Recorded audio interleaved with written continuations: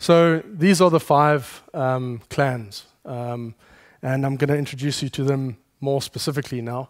The Marsh Pride, probably the dominant force in Savuti. Very interesting pride. There were 10 of them. 3 of them were adult lionesses, and the rest of them were quite young cubs of different ages. So it always made for quite a lot of entertainment. They were fun to film, fun to be with. They were always up to no good, stealing bags from cars and doing strange little things.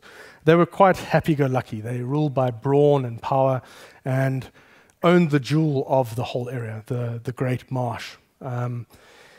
They were led by a lioness called Matsumi. Matsumi, Ma, a lot of my Botswana people would know. Ma being mother, and Suma being hunt and hunter. So she was Mother Hunter, and that is something she certainly was. I remember when I first did a recce into Savuti in 2008, as the water was coming in there for the first time after 30 years. And I saw Matsumi as a cub. She was about 3 weeks old, really small. She was part of a litter of 4. And her brothers and sisters were all sort of lying in a big heap, bellies up. They were farting, making a noise. And Matsumi was off to one side, and she was actually, chasing a butterfly or trying to kill her mother's tail, even at such a young age. I mean, she was destined to be a great lion. She was destined to be a leader. And she kind of led this pride right through the Savage Kingdom period. An amazing individual. But the Marsh Pride had one advantage over the other lions in the area, their competitors. They had that guy. Now that is Sekekama, and he was the dominant male.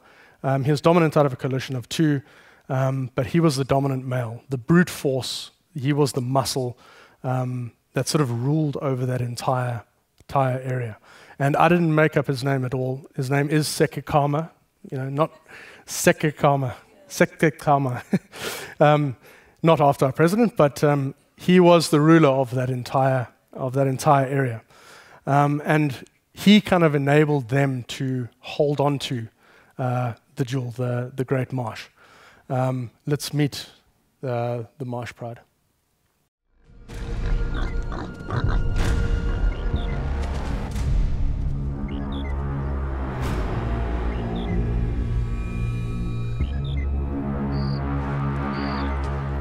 Matsumi's young have a direct line to the throne. She must make them warriors.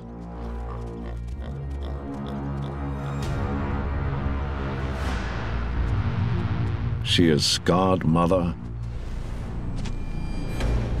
and commander.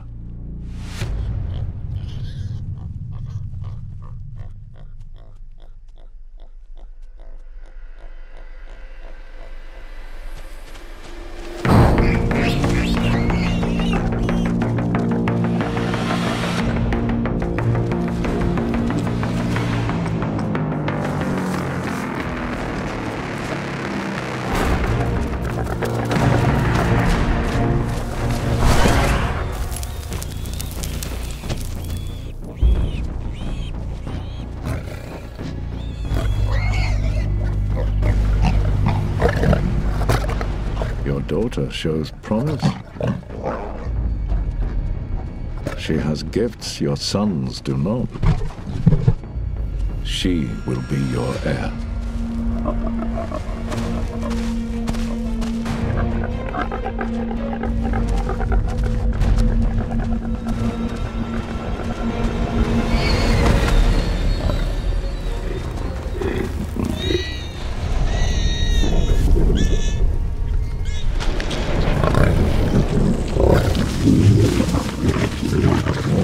There is more to leading than just killing.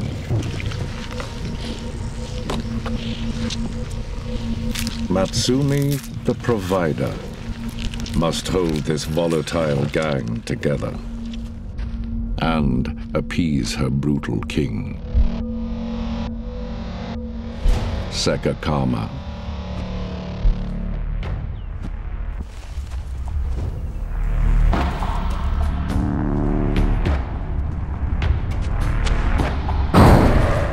nobody eats before him.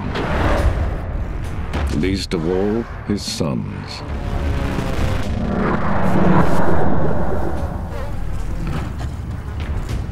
Even Matsumi yields. So, for those of you that end up watching this, you'll always realize that in the Savage Kingdom, the piggy always gets it. Just to introduce you to the next group of lions, the Northern Pride. They were a group of lions that lived in the forests and the hills that sort of overlooked the Great Marsh. And the two prides were very similar in many ways. They, instead of 10, these guys were 9. And it was led by a lioness called Satao. And she kind of steered where this pride went. And she was one of 2 lionesses, and the other was her mother. So it was quite a close family. The rest of that pride were cubs. But unlike the marsh pride, they were all of the same age, and they were already about 3 years old. They didn't have an adult male, and that was the defining difference between the two prides. In fact, Sekikama was actually their father, was part of their group. And once he'd had those cubs, he kind of just abandoned them and headed down to the south to the glory land and joined Matsumi and her pride in the south. And although they were young, you could see they were starting to get quite big, and 6 out of the 7 of those cubs were actually young males. So they started to pose a real threat to Sekikama's reign. And that pride really wanted to move down into the marsh and take it for themselves. And you can start to see how the Game of Thrones narrative starts to push in. Let's meet the Northern Pride.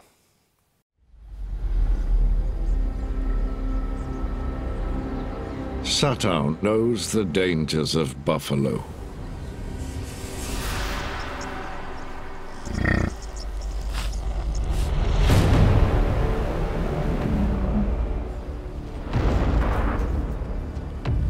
Her 6 young sons and daughter do not.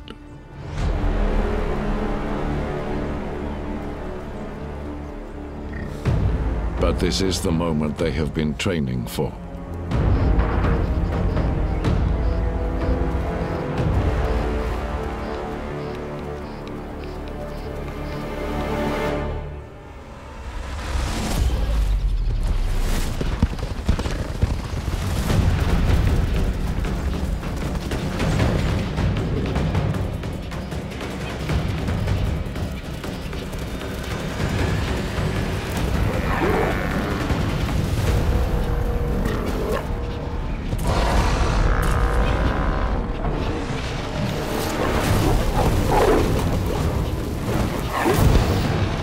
Work together.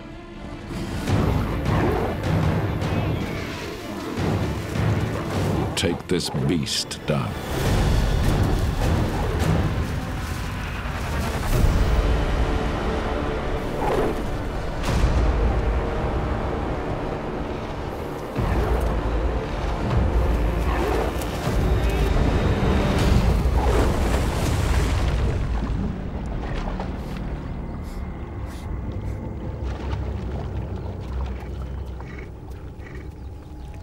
A skillful defense by the old bull. Satao has yet to teach her young family how to kill in water.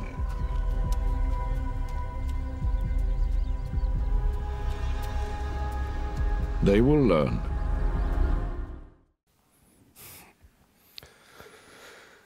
They were a very interesting pride, and very quickly fell under the wrath of Sekikama, and the entire dynamic of that pride shifted very quickly. From the sort of brawn and muscle of the lion world around Savuti, we moved to a very different type of character. and possibly my favorite. Saba. She is a mother leopard whose territory was right at the heart of where all of these predators were being thrust. I had the dubious privilege of being in charge of finding Saba. Working with a leopard is totally different to working with a lion. You track a rugby team through the bush, or you track a secret silent assassin. It's a lot harder to keep up with her. But the positive side of it is that instead of dealing with a team, you're dealing with an individual. And I got to know Saba incredibly well. I had spent several years with her. I did a film on part of her life. It really was a privilege to spend another chunk of time really focused on that individual.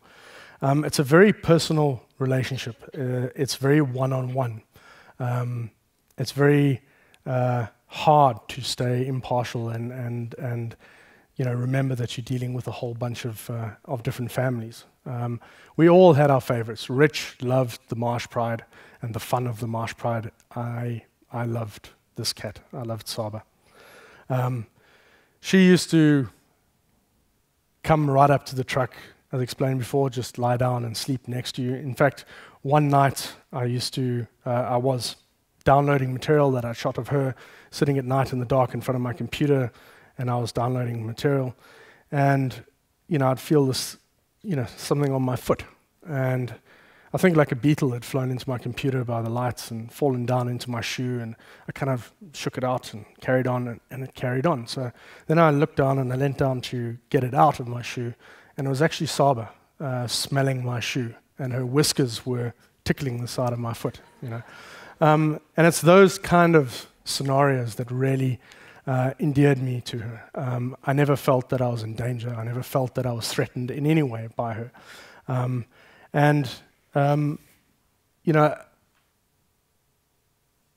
If I had the thing all over again and I had an animal that I would go to, it would have been her. Let's meet Saba.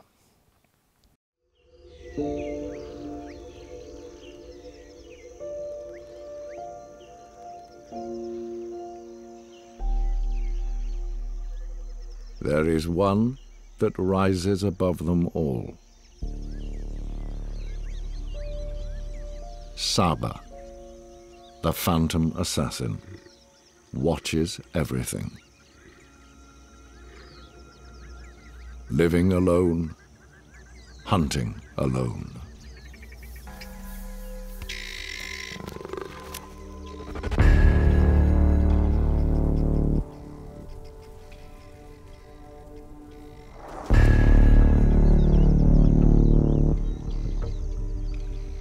Stealth is her greatest weapon.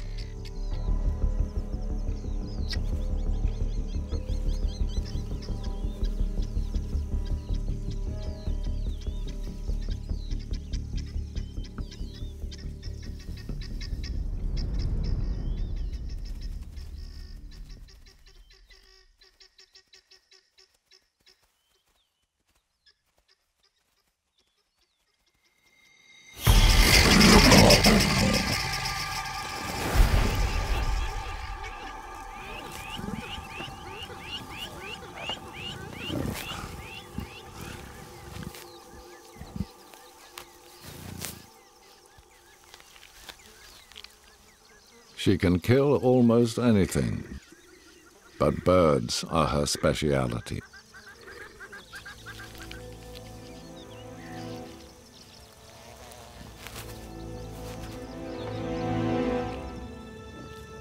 She is perfect, but for a small nick to her ear.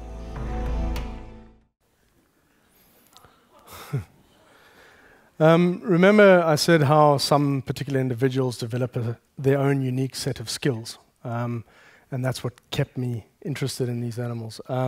Saba was an example of that. I used to follow her all around Savuti, and she would go up to a tree and there's a big nest in the top of the tree, and she normally went to nests that were from the bigger birds, eagles or owls or various things. In this case, a a barn owl nest. And she would go up and she'd get to the nest and look inside, and there were often eggs or small chicks in there, and I'd be waiting for her to just dive in and kill them and eat them.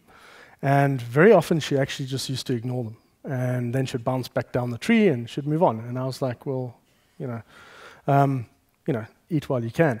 And then 2 weeks later, she would try and kill an impala, and she would miss. And she would try and kill a duiker, and she would miss. And she'd be failing and failing and failing. And then she would remember where that nest was, and she'd do an about turn, and she would march and do a beeline straight to where that was.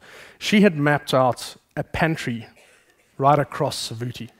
She knew where she had these little emergency rations that she could go and access at any time. And this is one of them. We had been with her at this tree 2 weeks before this happened. Janet and Ashley, who were with us in Botswana, witnessed her climbing up and eating her little emergency ration.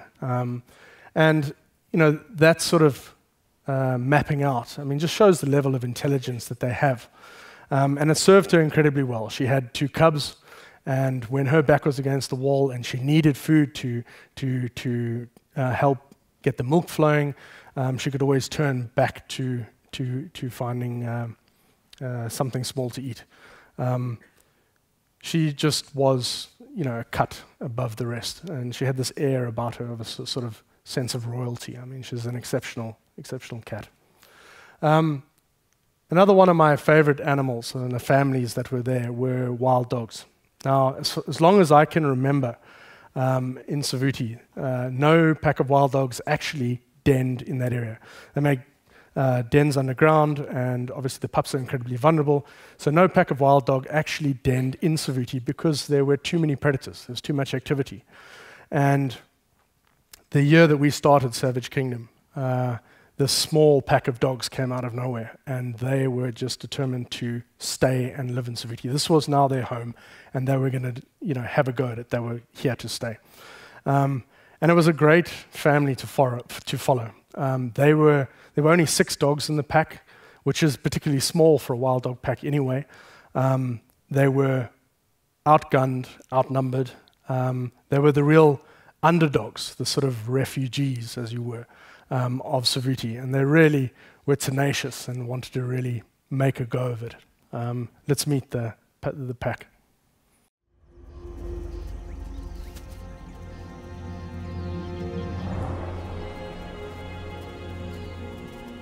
The pale pack is new to the kingdom. Runaways from a barren wasteland.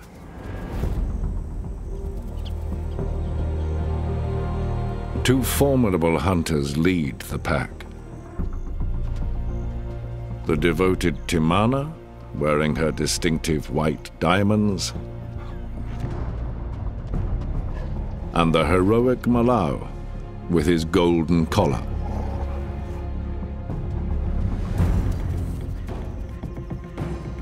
These 6 dogs, a splinter group from a larger clan, desperately need to increase their ranks.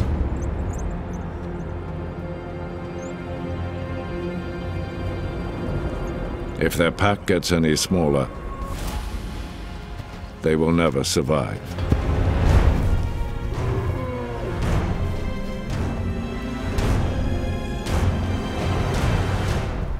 They're here to defy the odds.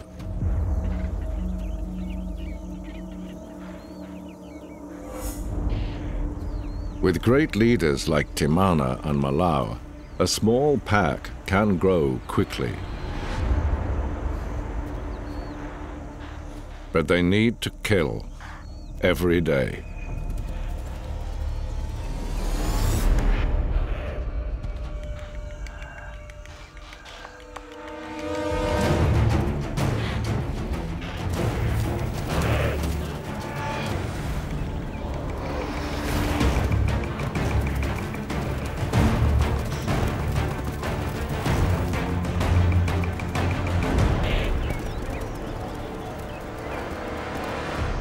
Endurance. use what we have.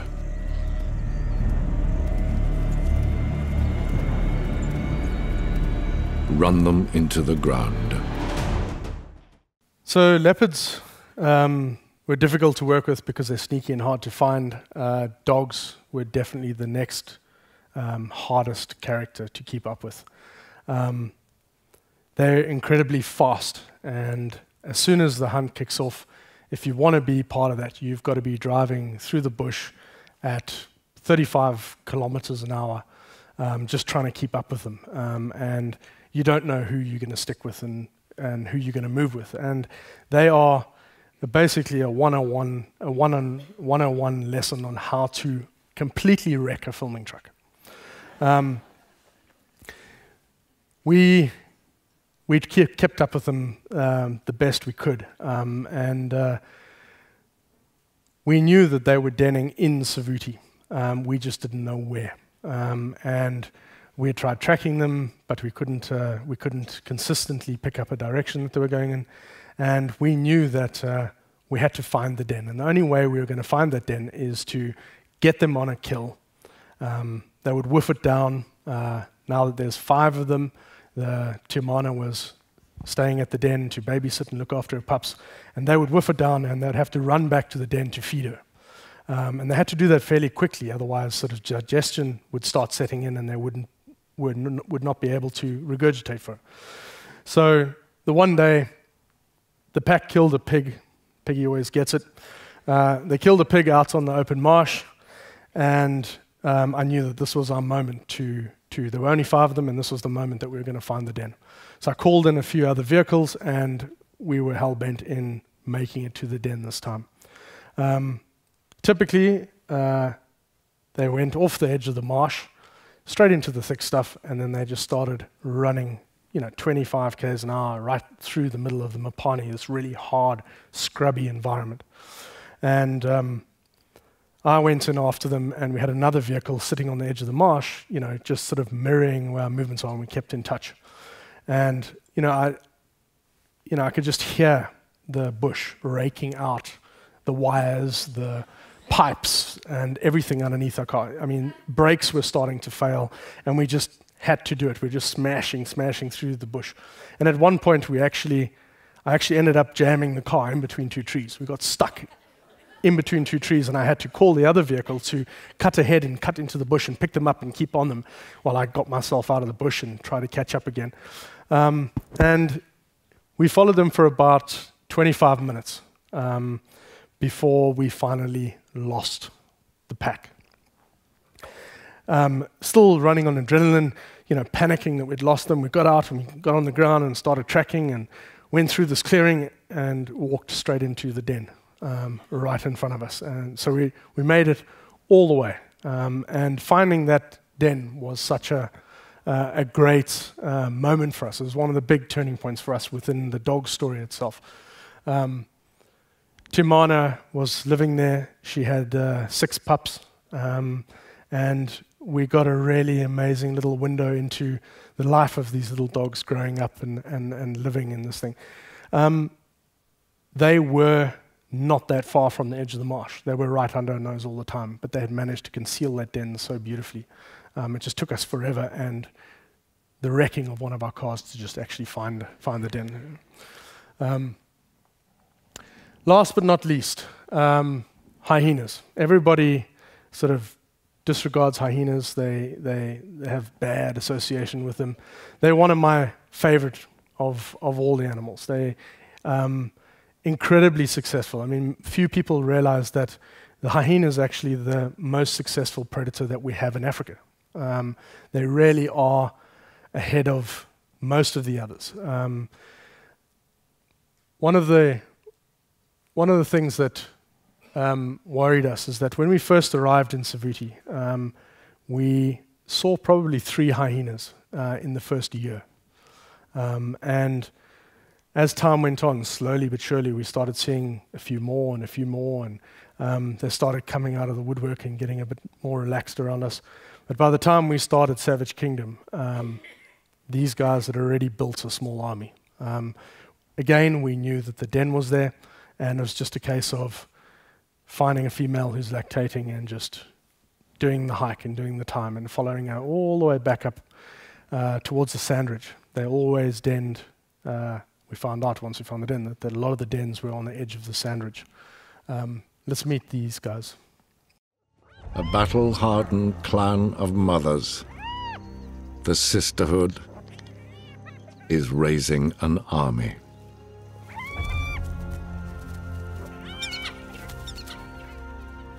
Growing their numbers is the only hope against lions.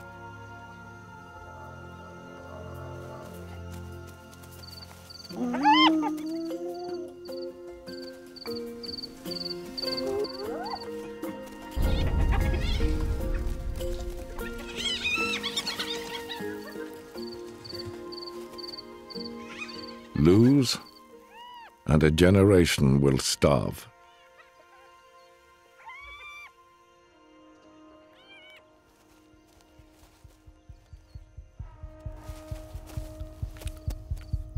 Armies need discipline.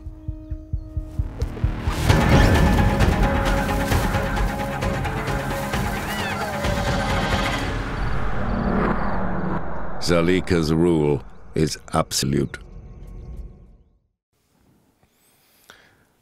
Hyenas are really fascinating to me. The entire social structure is governed by aggression. It's a matriarchal society, and because of that aggression in their societies, a lot of the females have such high levels of testosterone in their bodies all the time, and over years they've developed these pseudo-penises, so they're quite odd in a lot of ways. But that level of aggression actually manifests in the womb, and you actually get two siblings fighting it out in the womb, and the level of testosterone in a fetus inside the womb is often much higher than an adult male hyena. So they're very peculiar animals in a whole, for a lot of ways. And what I really liked about them in this particular show is that their path was kind of the antithesis of all the others. While everybody else was fighting to survive, these guys were getting fat on all the killing and everything that was happening during that time. So they kind of countered the whole Savage Kingdom kind of program. So those are the 5 animals that we really invested a lot of time in, invested a lot of emotion into. We had the crews around the clock working with them for 15 months. And as we got to understand their plight, their different lives, their different directions, that in itself started to become a bit of a problem for us, in that we knew at some point these clans were going to clash. And when they did, whose side were you going to be on? Did you inadvertently try and support your favorite? Or were you going to be able to just stand back and know that this is the process and this is what was happening? We often had these debates. Richard and I used to have arguments over the radio saying, well, keep your lions away from my guys. I mean, it's not going to be fair. You've got lions. And one of the two of the main characters that I felt were sort of the lead heroines of the entire place, the ones that I got to know the most, was Mitsumi and Saba. Mitsumi I'd known since she was a cub. I'd seen her become this warrior cat who took on the biggest of prey. And Saba, who, you could see why I loved that cat. There was one particular incident in this whole project that really brought home what this entire project was about for me. Basically,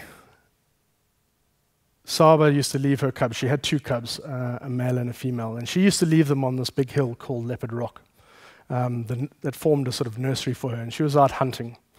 And of the 2, the daughter was much bolder and more adventurous and probably a little bit impatient. And what she did was lead her brother down off the side of Leopard Rock And this is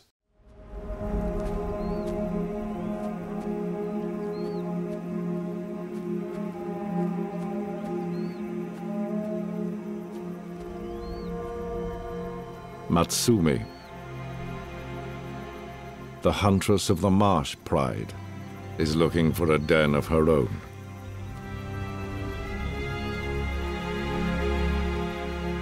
She heads towards Saba's stronghold.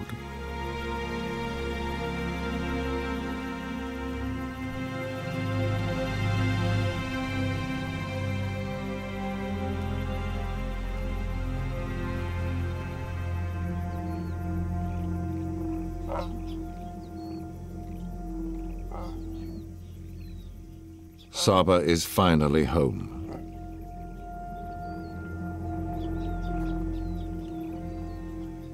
But her calls go unanswered.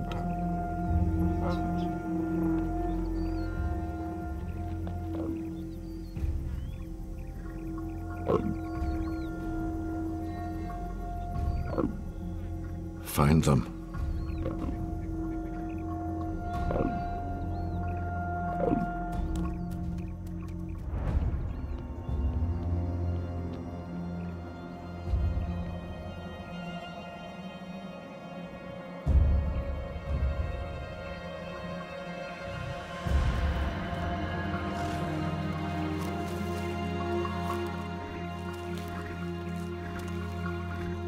Where are you?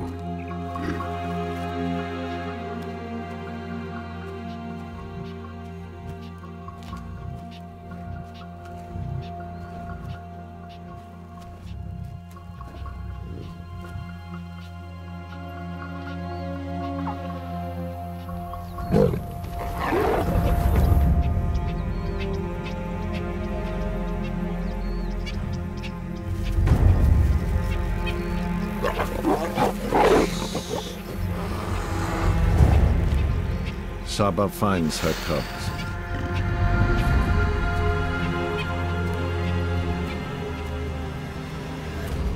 But it's too late.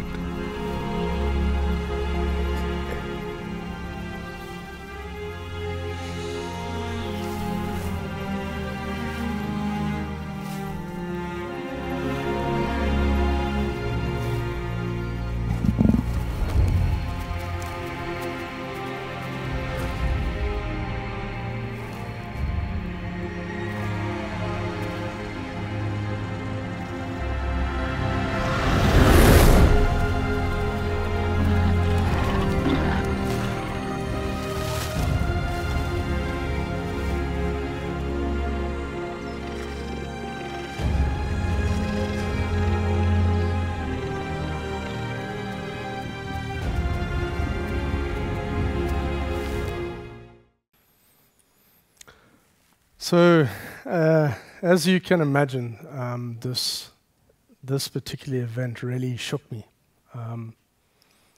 It was really unfortunate that the two females that I love most in this program came together in such a devastating way. It was one of the hardest things that I had to witness, let alone film.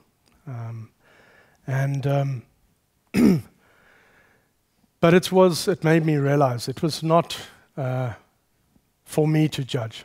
I couldn't hate Mitsumi for what she had done. I couldn't be angry with Saba.